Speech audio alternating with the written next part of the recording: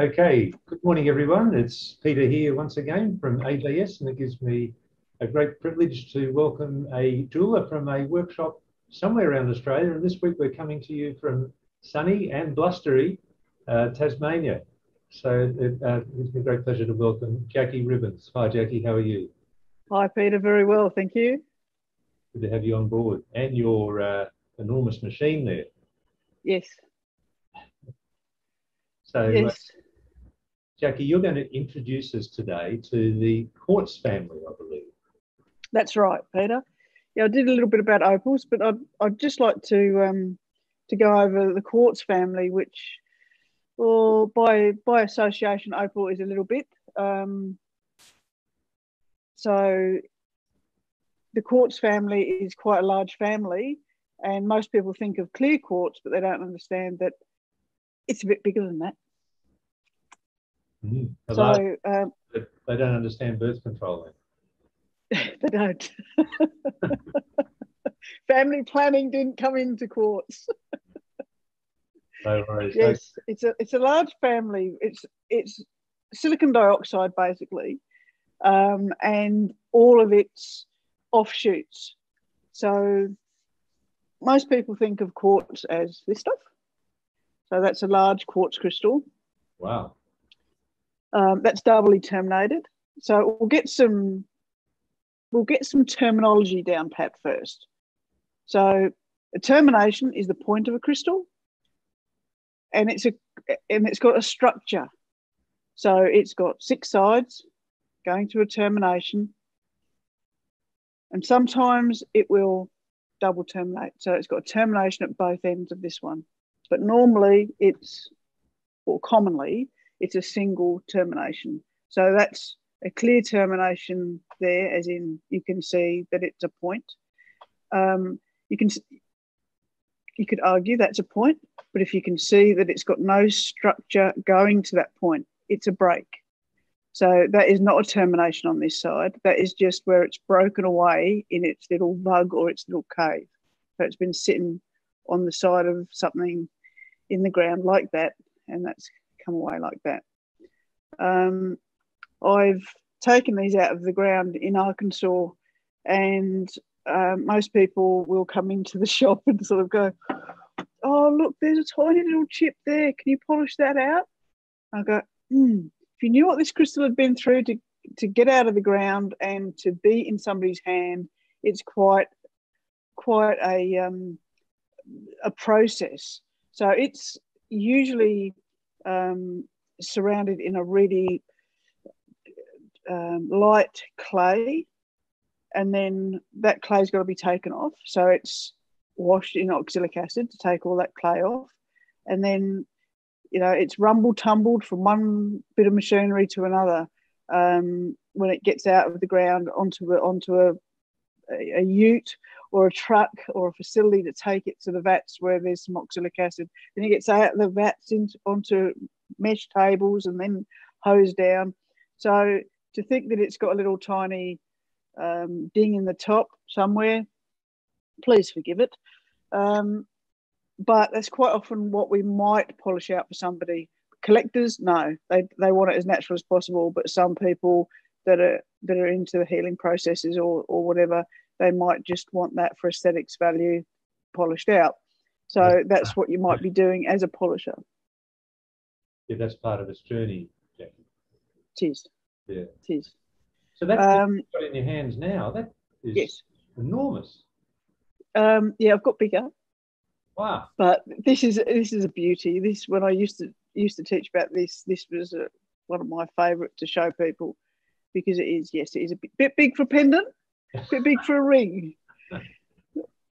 Make it into an earring, would know where you're going. But yes, it's a beauty. How rare is something like that? Say that again. How rare is something like that? Look, to get a double terminated this big, and this quality, it's pretty rare. There will be people out there with bigger, and me included, but it's just a beautiful thing. You fall in love with a piece of quartz and you're hooked, really. And where did that come from? This one is from Arkansas. And did you dig that up yourself? I didn't. No. Came from a gentleman called Gary Fleck. So,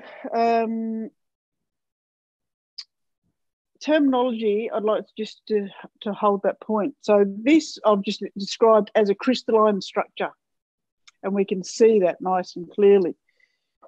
The other guy in the quartz family, or maybe not so obviously to some people, is amethyst.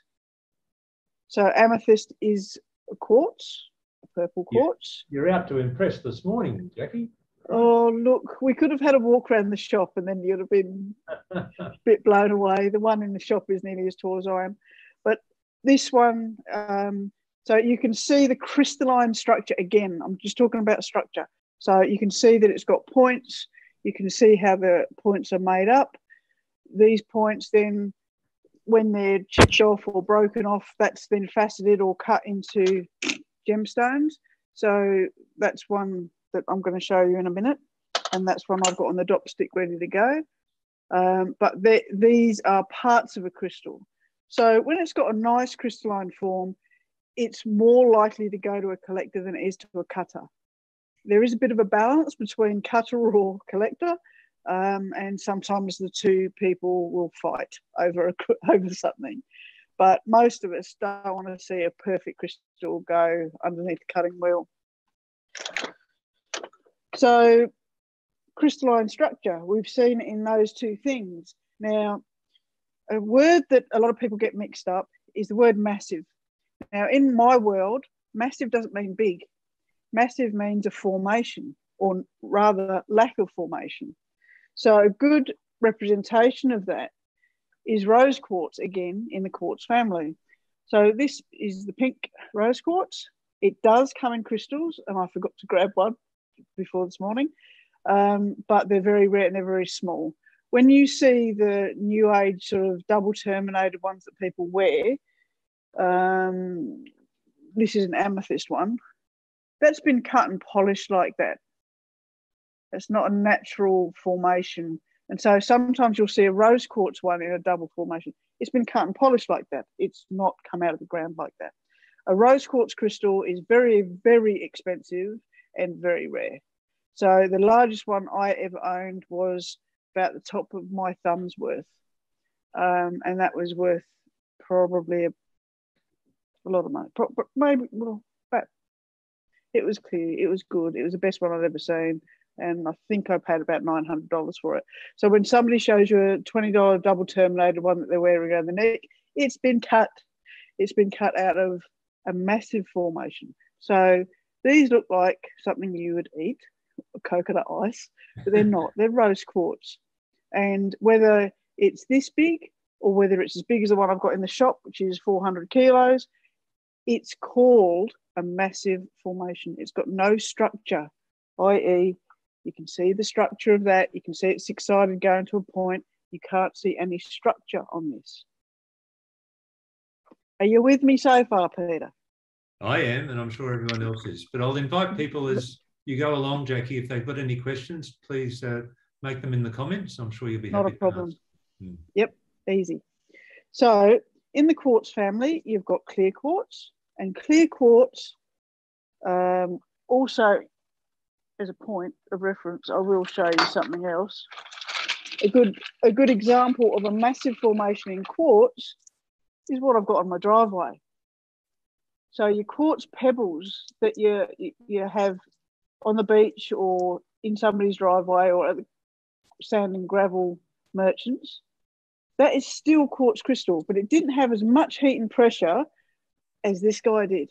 This guy had the ultimate in heat, pressure, pure silicon dioxide. This didn't have as much pressure, didn't have as much heat, so it's just formed as common quartz. And can you cut and polish it? You want to bet you can. So you can still, if you find one of them with your partner on the beach and you want to make something nice out of it for them, yes, you can still polish this exactly the same way as I'm going to polish today. So even that can be polished. You must have the most elegant driveway in your street, Jackie. Everybody said, the guy with the excavator said, blue metal's a lot cheaper.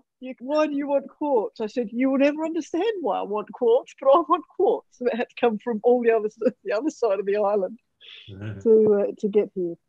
So we've got quartz that is crystalline, quartz that is common gravel, which is, again, massive formation. We've done amethyst. When amethyst is left in the ground long enough and it's got a little bit more heat and pressure, it may, if lucky, turn into citrine. So this is citrine. This has been cut and polished, but it comes in the same shape as the amethyst if it's in the little crystals. So this was a piece. This is a lovely piece. This is very gemmy. And this has come out of a massive piece, as in massive formation. So it's, you know, it's a lovely piece. That's impressive with the light going through it. Yeah, it's just superb. So when amethyst is left in the ground long enough, it will turn into citrine. Unfortunately, some bright spark decided that if we put amethyst in a chamber of heat, then we can get citrine artificially. So when you see citrine that is this kind of colour, and again, this piece is not a natural crystal, it's been cut and polished into that shape. You see that sort of caramelly dark sort of colour? That's heat-treated amethyst. So there's your difference. So we wouldn't normally cut or facet this into a gemstone. We'd usually use the better quality of the citrine to make a decent gemstone. But they still do use it in poorer countries for faceting. You can also get lemon quartz. So that's a natural crystal, but it's just a slight lemon to the colour. Hopefully that comes out in the colour of the camera. So when you've got amethyst that is caught halfway in the process, you get ametrine, which is amethyst and citrine together. Wow. And that's from Bolivia, mainly. Do you know what the difference in years is between amethyst and citrine? No. Amethyst is normally around 19 million to start with. So, you know, you can go upwards from that for your citrine to be formed. Wow. So, and there's another amethyst. This one's an Australian amethyst. It's a lovely point. No longer available. That was taken out in the 60s. But it's got a little point. The tip of the termination on this one is chipped. So that's a classic one for somebody to say, please, can you polish that? Because I love it and I just want that repolished. So that's something that you might on your wheels do for somebody. So we've covered quartz, amethyst, rose quartz, citrine. It goes on. Ooh. So then you have blue quartz, very rare. Light flashes. And that's a natural blue included quartz. Well, so it's got inclusions of the blue through it. So that's just beautiful. A little bit more rare. Your tangerine quartz. We're going to the rare ones now. Tangerine quartz. It's more tangerine than it is citrine. If you can see that little guy. The interesting thing is these things are all formed underground. There's no colour is ever seen until it's dug out of the ground. No, that's right. It's just, you know, it's just a joy. You know, 35 years behind the counter now, and I still get blown away. I've got a tiny little smoky quartz. We haven't touched smoky quartz yet, but I've got a tiny little smoky quartz. It's a scepter, so it grew on a stem. It's crystallised at the top. And I was going through a bag of these smoky quartzes one day, and just this one, and I just thought, there's something about you. And I just pushed it to one side, kept going with my sorting, and got my jeweler's loop, had a look at it. And inside that little tiny smoky quartz was amethyst and coccoxanite, which is another mineral again. And just like, you know, how many thousands, hundreds of thousands of crystals have I seen? And something like that, so tiny, but blew my mind. And you just put back on your heels and you go, I thought I'd seen it all until I saw something like that. It's just, and that's why people get so hooked into collecting minerals and specimens, because you just never see the same one twice. I mean, yes, I know I love opals, but, you know, you go through all of the other minerals and, you know, you just get happy. No, this is another great. quartz. This is, so location can change things as well. This is a Herkimer diamond. It's not a diamond at all. It's silicon dioxide still, but it has a black carbon material that makes it sparkle more than normal quartz. So they call it Herkimer quartz or Herkimer diamonds, and that is found in Herkimer, state of New York, own location for this name. There are similar quartz that are found in New South Wales, but we don't call them Herkies. So how do you spell that, Herkimer? Herke. I've got to write it down, Peter. I didn't mean to put you on the spot. Herkimer, Herkimer. Okay. Now I've got a question Not on the from spot. I'm just Leah. dyslexic. Say that again.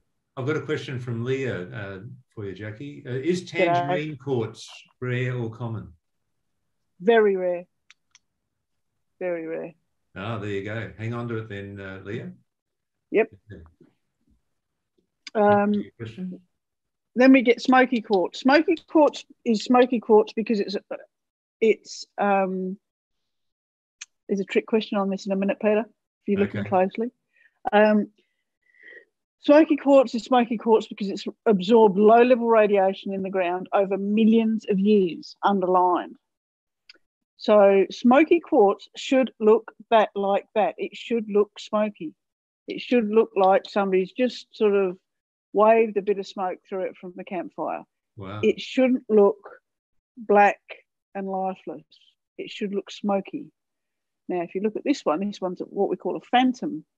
Can you see that pyramid inside it? Yeah.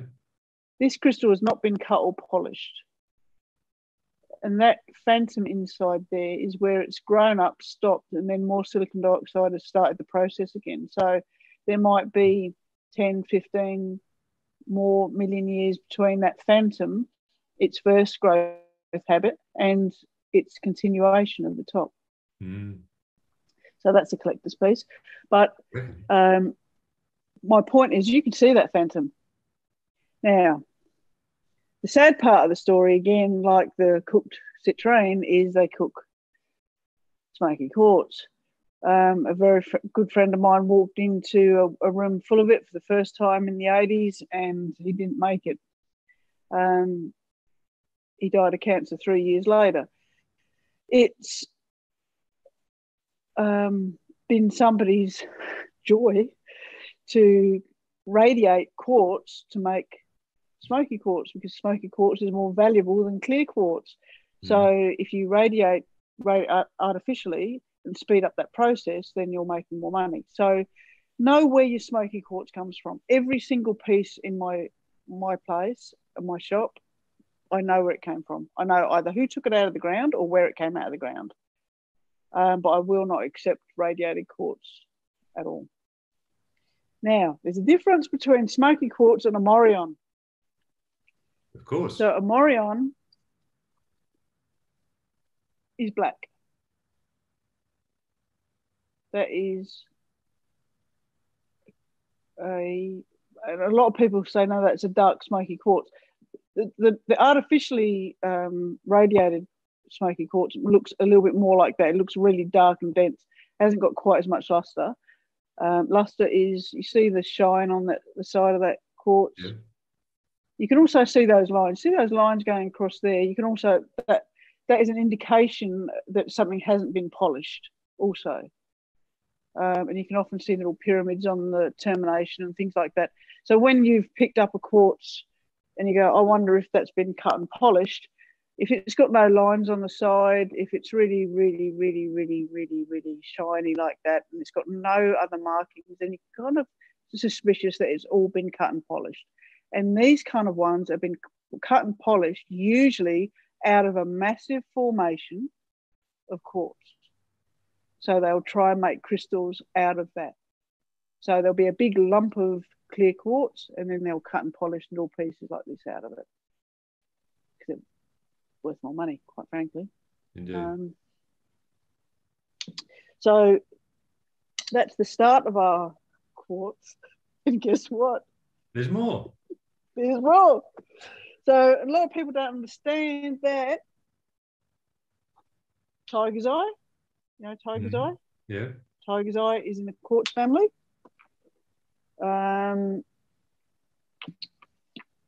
Adventurine, which is the silicon dioxide, but it's got a little bit of mica in it. So adventurine, both white, I haven't got a sample, but white, green, and blue. They're all in the quartz family as well. But they've got a little bit of a shimmer to them, and that's the mica inside it. And agates, chalcedony. So this is here's the word for the day. Oh. Chatoyancy. You know what chatoyancy means? Yeah, tell me. Well, I'm hoping we'll get it on camera, but can you? All you can see is a reflection in it, can't you? Can you see that looks like it's almost moving? Oh, really? Yeah. You know the lines going across tiger's eye, which is, and it sort of looks like it's rolling. Okay. That's chatoyancy. It's a beautiful word, and it's a beautiful piece. Yes, it is. This is a Queensland agate. It's very rare. Sorry. What's rare about it is its chatoyancy. The actual substance from Agate Creek in Queensland isn't rare. We've got a lot of it, but to get a chatoyant piece is very rare. Chalcedony. Jackie, I'm not going to ask you how to spell chatoyancy. Look, as long as I can write it down, I'm right. No, I don't want to ask you. No, it's all right. Chetolyancy. Oh, there you go.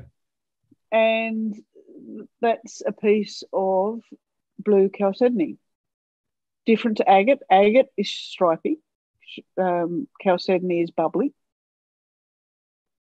Used a lot for cameos in the early 1900s. And then we have jasper from Tasmania. This piece, obviously, I've polished and collected, but all the jaspers from all around the world, a common substance, and all the different colours of jasper, that's all still in the quartz family. I think we've basically covered it. Yeah, I will show you something nice, though. Fiona's just popped up with a question. Yes. She asked about the difference between chatoyancy or parallax. Chatoyancy or parallax? Do you know parallax? Yes, I think chatoyancy is more of the roll. It's that movement across the fibres. So when you have got the parallel lines, that's what creates it. But chatoyancy is the movement over that's created by those parallel lines, or the eyesight of movement. Mm. Now, can you go to the other screen, please, Peter? I'll see if I can get this up for you. Look, if we can get this on camera, it'll be fantastic, but I'm just hopeful more than... Now, can you see that star in that? You see the star on the surface? Yeah, I can. Yep. So sapphire and ruby, you can get star rubies and star sapphires, and that's all very good because it's a corundum. Corundum is a different family to quartz. And a star or asteration in rose quartz isn't supposed to happen, but it does if it's Madagascan rose quartz. So that's down the C-axis. We turn it around and there's another one on the exact opposite side. Yeah. So it's called star rose quartz. Wow. And the light changes the colour significantly as well. Yes, it will. So is that a beautiful orb, is it? Yes. Just a ball. Just a bit lower, Jackie. Yep. There we go. Yep. That's a sphere of rose quartz. Fantastic. Yep. Gee, you'd have fun just playing with that, wouldn't you? Yes. Marbles was a fun thing once upon a time in my life, but now I wouldn't make it. I wouldn't do it with this. But I was going to show you some agate marbles, which were the marbles that were made before glass, for anybody that's really into lapidary. So there you go. There's your condensed view of quartz family. Well, that's great. That's a terrific introduction. I'm sure everyone's enjoyed that. Forgot one. Oh, no. And yet there is still more. I thought there is still more. Oh, there's onyx and all that, but I won't go into that because it's too much. But this is, one of our famous rocks from Australia. Chrysoprase. Not jade. Not jade. Place. Yeah. It is a beautiful place. So what colour would you call that? Apart from green. Yeah. No, it looks like sort of Antarctic. The white is what we'd cut off. We'd slice this and then make the cabochons out of all of that. Mm-hmm.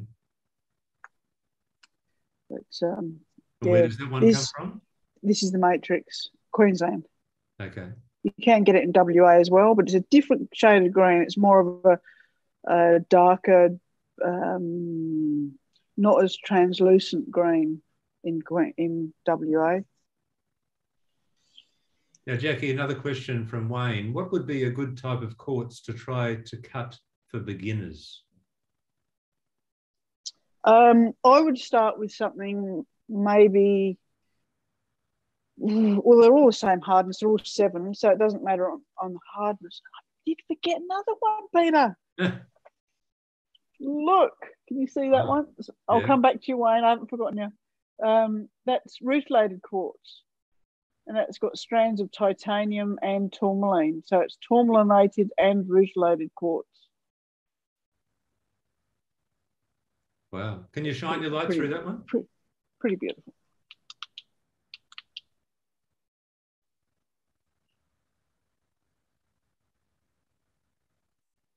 It's amazing, isn't it? Yeah. Beautiful. Beautiful, beautiful, beautiful. So, look, it doesn't matter where you start. Just have a go at anything. Start on a pebble if you've got nothing else, and then work your way up. All right. So I'm presuming that everybody's seen the previous videos. So this is, in case, this is the setup. It goes 80 grit, 180, 220, 600, 1200, 3000, and then polish at the end. The preferred polish for any quartz is tin oxide. If you haven't got any tin, then you can use cerium oxide, but tin oxide is the best for quartz. It gives you a mirror finish.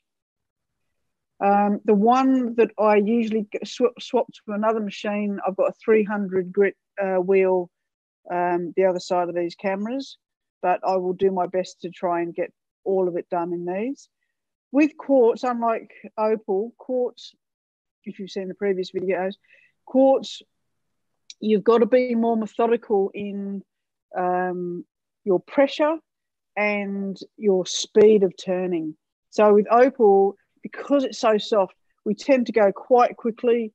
We've got a very light touch, and I suggest a light touch with every stone, but it's firmer with quartz than it would be for opal against the wheels. If you can imagine that you're polishing a piece of glass, because it's the same hardness, in fact, it's getting that uniform cut on every level and being immaculate with it. So you will make sure when you go from 180 to 200 that you are taking all of that 180 grit scratch from it with the 200, and so it goes up the line. When you get to polish, please just don't be too hard on yourself if you polish it, and it's not until you get to that polish that you realise that there's a 600 grit scratch mark in it. It happens to the best of us. So you just, time and experience will tell you what size scratch something is to go back in that process. If you're unsure what the scratch is, then just go backwards, making sure that you're cleaning every time, making sure you're cleaning every time you go forward, and just give it another go. But it is the case that sometimes you don't see that scratch until you get to polish, and you go, oh, there's a little scratch on there, and you've got to go backwards. Don't beat yourself up out of it or on it. So I've got a foot pedal. I don't like touching electrics while I'm working, so I've got a foot pedal for on-off. I've got all my switches for the water that is above me, and let's have some fun. I'll do it as a free form. If I wanted to calibrate it, if I wanted to make it so that it fitted into one of the settings that you can buy off of the shelf, then I'd mark it out with my templates, for an example, and mark that either with an aluminium or a brass pen, or I'll go for what I classically use, talked about before, the correction marker fluid, because you can still see that underneath all the water that we'll be using. So let's go.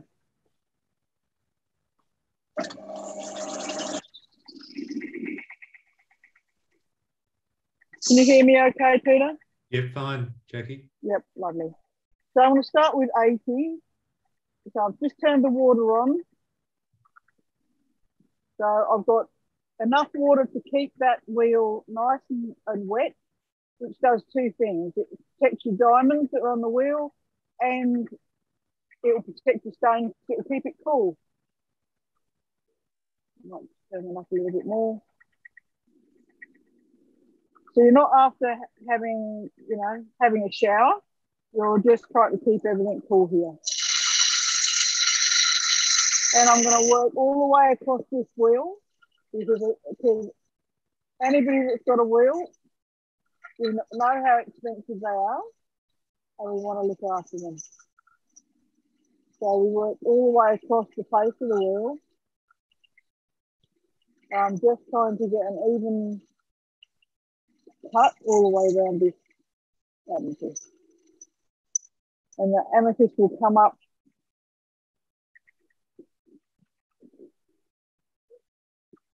there'll be where you're cutting, it will be a different colour to the rest of the amethyst. It will go a whitish sort of colour, or a matte, I should say. So you try and always, whatever stone it is, and I don't care if it's a pebble off my driveway or if it's $1,000 amethyst, you want to try and get the best out of your stone as you can. So I'll always look at my stone, and I'll look at what shape I can get out of that will give me the most out of that stone. So this is going to be a bit of an oval.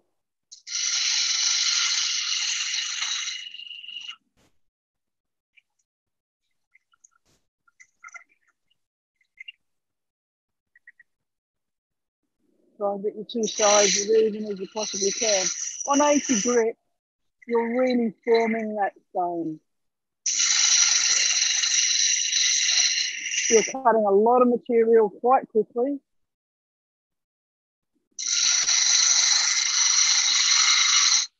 And as a professional cutter, nobody pays you to be slow. So now I'm going to start damning the top. Again, using the whole face of this wheel.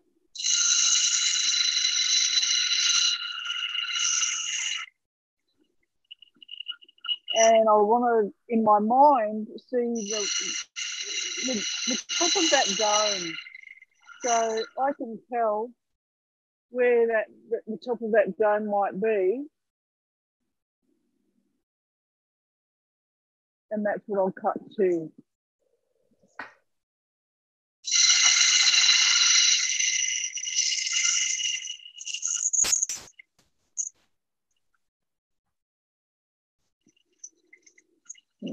Once I've got that, I'll start going over.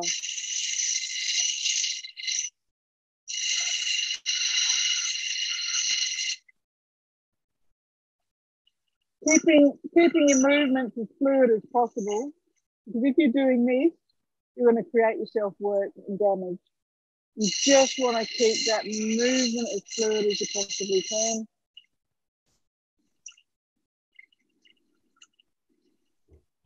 And as a jeweler, I want to see that my cabochon comes down to a nice setting level.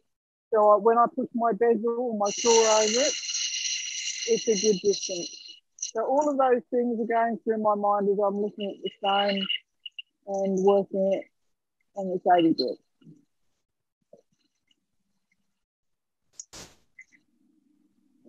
And that's my basic form now.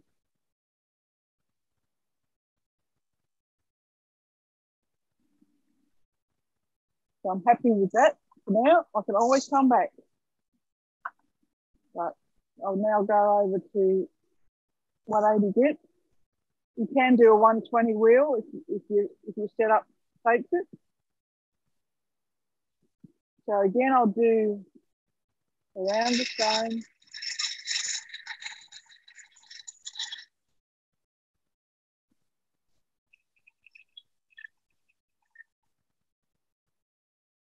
And then I'll start working my way up.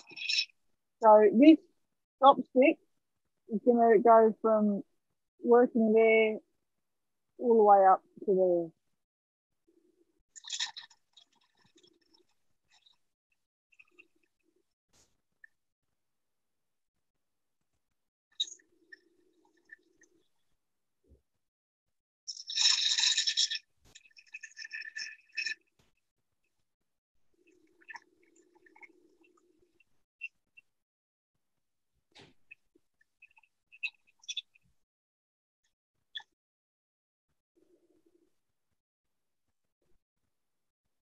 It's looking like a lolly at this point.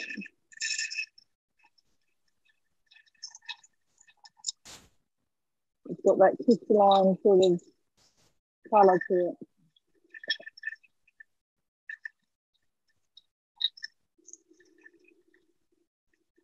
And only working that distance on your wheels, not going below here, not going above here.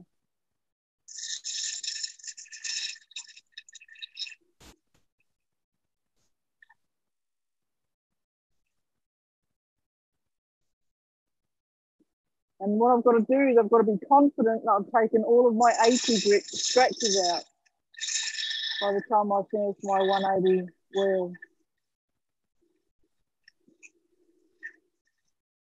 As you might have seen on the previous videos, if this was an opal, I'd be there by now. But no, I'm still back here. If it takes a little bit longer, it's just that a little bit harder to deal with.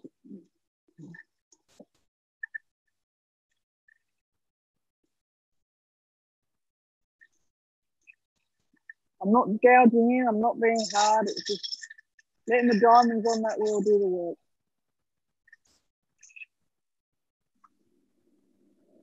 On to 220. Again, let's start with the outside.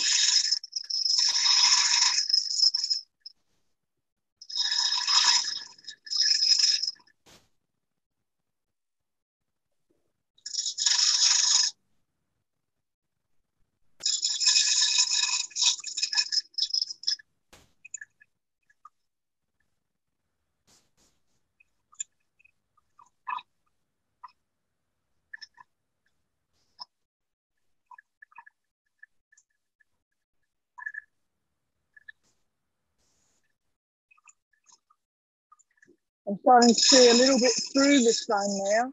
That sort of matte finish is starting to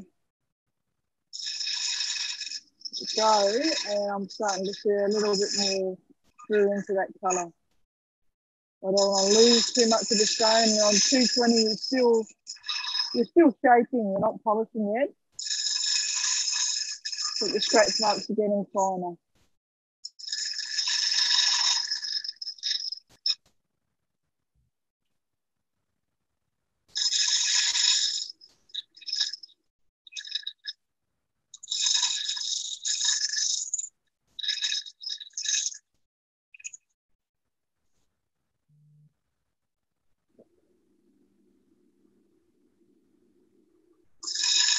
As I feel it, I can feel little flat spots. So I'm going to try and correct that.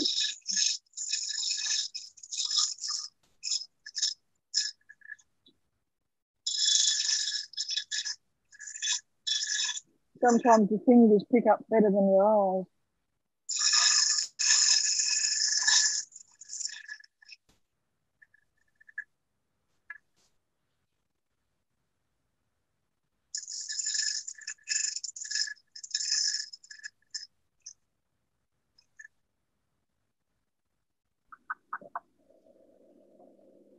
Okay, now I would prefer to go over the 300, but we're going to try and get away with this. So on to 600.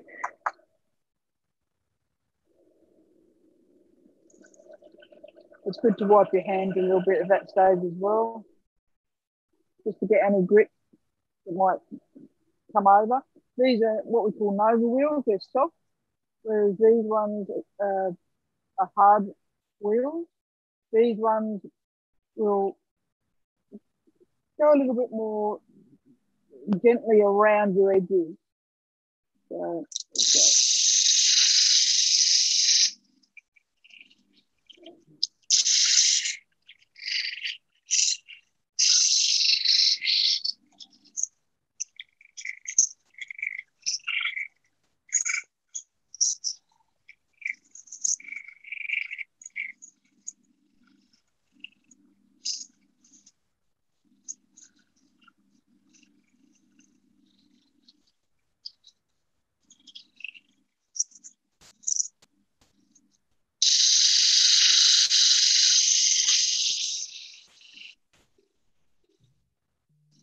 Now I can start seeing the dropping wax below the amethyst.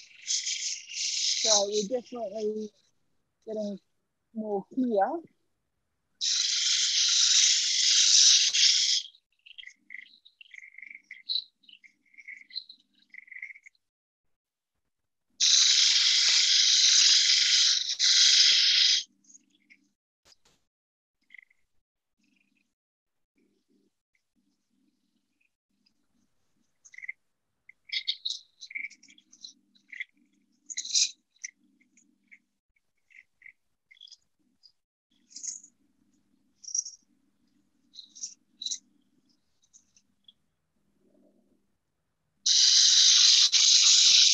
So going back to Wayne's question, if I didn't want the criticism of being able to see all the way through it, if it was more of a solid stone like the adventurine, you wouldn't be able to see if there was a scratch going down and in. So it may be a little bit easier to start on something that is a bit more solid in colour. But hey, there's a challenge.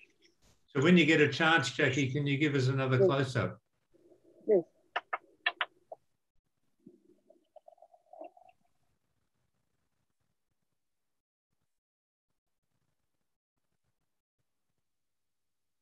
So what percentage would that be off being fully polished? Well, we're at 600 now, so we've got 2 more stages to go before we start putting it on the polish. And you see how, when it's wet, it looks nice. So you can start to see what's going on, but it doesn't give you a scratch value. So if you dry it and make it go matte again, then you can see if you especially if you put your loops on, if you've got any flat spots, or if you've, accidentally made a bit of an angle somewhere. Looks like a grape. Looks like a lolly, doesn't it? Oh, yes, a grape. So I'll just see if I'm happy with the 600. I'll just do a little bit more on 600 with that. Okay. Since I dried it, I saw there was a little bit going on there.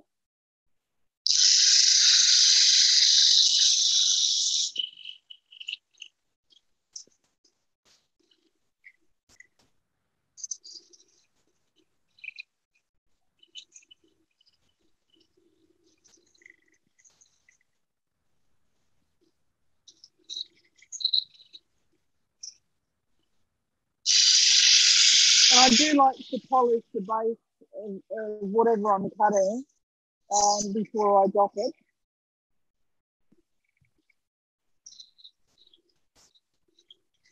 And that also gives you a better view to the bottom or through your stone, if it's a clear stone, or it's amethyst or clear quartz. Just having a bit of trouble hearing you, I think, Jackie. Having trouble? Yeah, it's just the sound was a bit distorted then, I think. Okay. Now we're going to go on to 1200. Speak louder, or is it okay? Yeah, just while you're not doing your work, I think when you're doing your work, probably best not to speak. Yeah. No worries.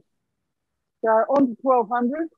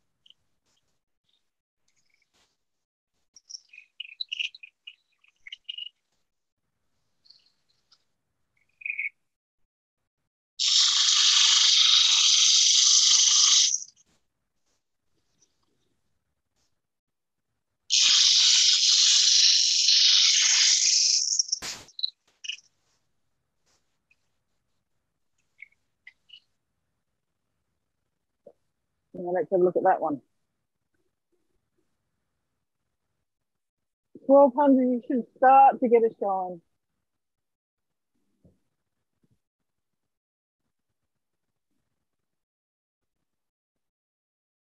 Yep, coming along beautifully.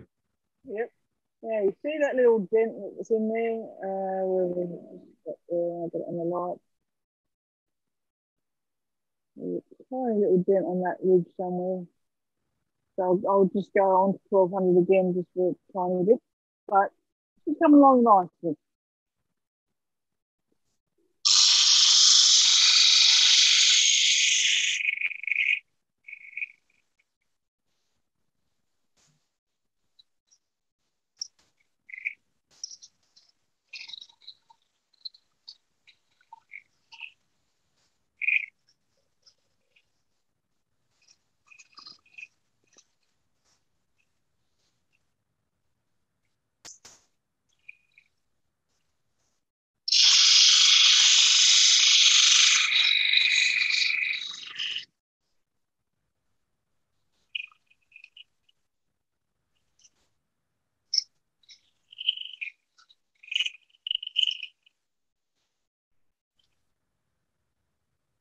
At 1200, you're not taking very much off of the stone, so longer is better than shorter when it comes to finishing the stone off.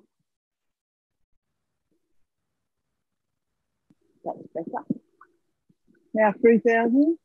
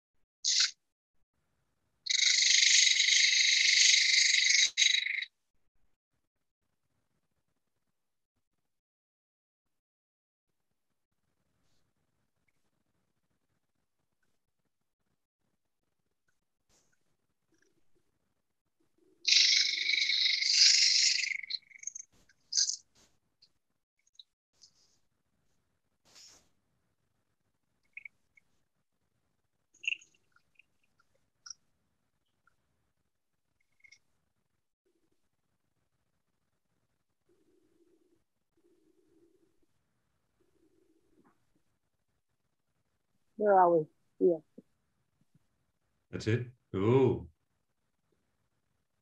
So that's after 3,000. Now the red that you can see there is the wax. So see the colour of the wax? oh yeah. But if I try and find my torch again, just for the reasons of the camera, that's the colour of the stone. Whereas when you look at it like that, you might go, oh, why am I cutting a red stone? You're cutting an amethyst, but it's coming out that colour because of the colour of the wax. Now, unfortunately, my machine is set up so this is cerium oxide and the other side is tin oxide. But the other side looks just like this. It's a felt pad. I'll turn it off so you can hear me.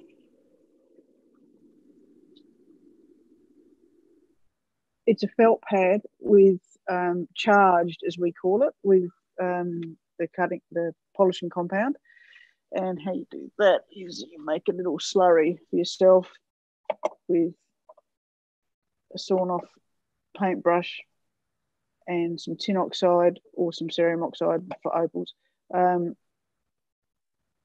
a paintbrush, and then you charge your, I won't put this on here because it's your brush, but that's the cerium oxide on this brush, and you just literally charge it up with a little bit of a slurry. There's no water going on to this, unlike these that have got water. These just go on dampness. So when you've got sufficient polishing compound on there, you might only charge it, if you're cutting all day, you might only charge it once or twice a day, maybe, not even, because it does go a long way. And it's, you know, it's not something that gets better with more. So the slurry is damp, is that correct? Yes. So it's you know, it's kind of like consistency of house paint. And then when you are doing your polishing, is it dry on the wheel or it doesn't matter? It's damp on the wheel. Usually I'll get a spray bottle and I'll spray the wheel before I start work. And so it's nice and damp. I sprayed this earlier this morning. Now I'll put some more charge on there. That's okay. Just stand back a little bit because this one sprays that way. This one sprays that way. Mm-hmm. So anyway, so there's our amethyst to start with, and then we'll make noise.